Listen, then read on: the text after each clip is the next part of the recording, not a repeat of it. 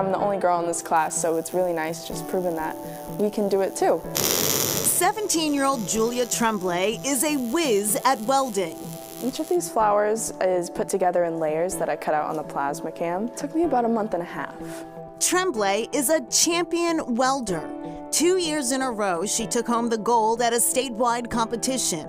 This year's winning work, a bouquet for Mom. I used to pick wildflower bouquets in our yard for my mom, and I was probably 6 or 7. So I was like, well, I'll make another one, but these flowers are never gonna die, you know?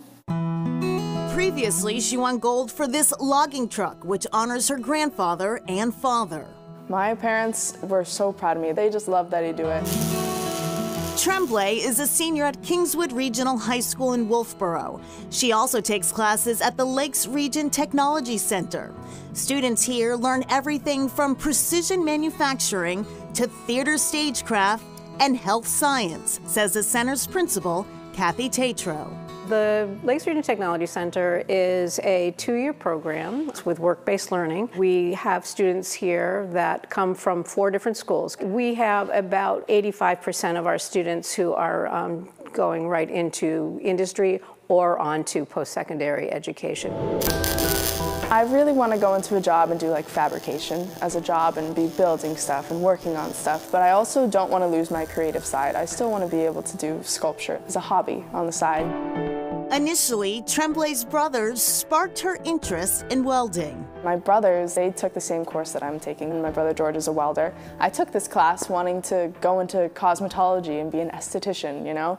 And then as soon as I started welding, I was like, wow, I really enjoy this. And I just kept practicing. The feeling of just knowing you're getting better, it's just such a good feeling. I wish girls wouldn't cut themselves short because we can do it. We're good at it. Just got to give yourself that opportunity. An opportunity that Tremblay treasures here in the hills of New Hampshire's Cotton Valley.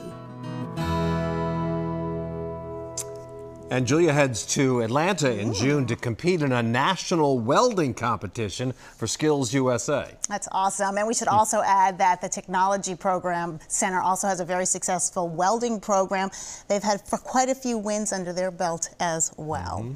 And that is Chronicle for tonight. Thank you so much for joining us. I'm Shana Seymour. And I'm Anthony Everett. Have a great evening. Look forward to seeing you back here again tomorrow night. Good night, everybody.